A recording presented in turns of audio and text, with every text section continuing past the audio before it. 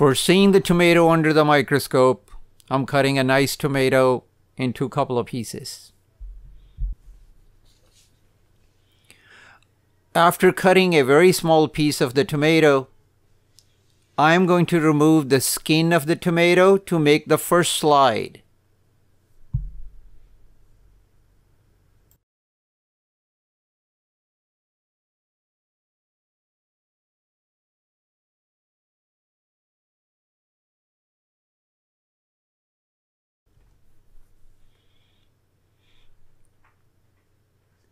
I am going to make the second slide from the pulp of the tomato.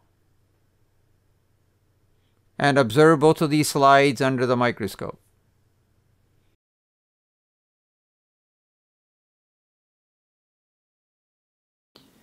These are the tomato skin cells, and these skin cells, they are like a sheet of cells.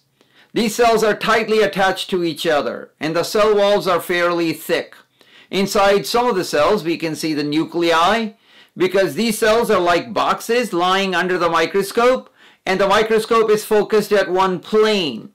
And if the microscope is focused at one plane, some of the nuclei are in focus, other nuclei are not in focus. That's what we are looking at. Another thing is that when you look inside those cells in the cytoplasm, we can see the red pigment.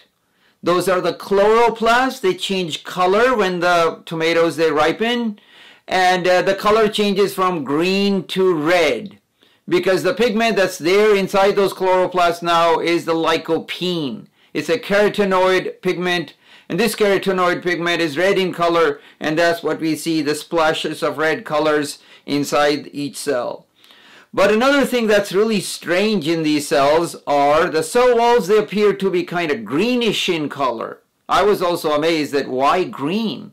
Because the cell walls are made up of cellulose, most of them, and inside there are some proteins, pectins, and some of those other proteins to strengthen the cell walls.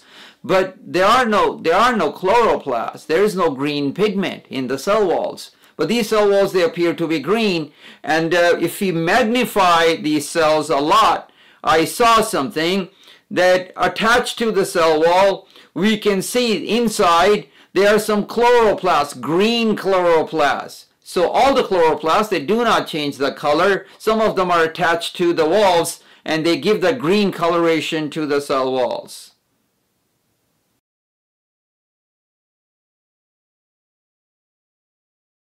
These cells are the tomato pulp cells.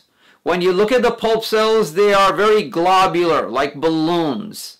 And these cells, their cell walls are very thin, and inside you can see the lycopene, the chromoplasts filled with the lycopene are there all over the place.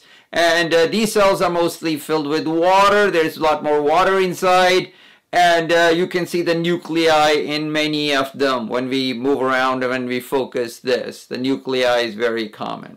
So the pulp cells.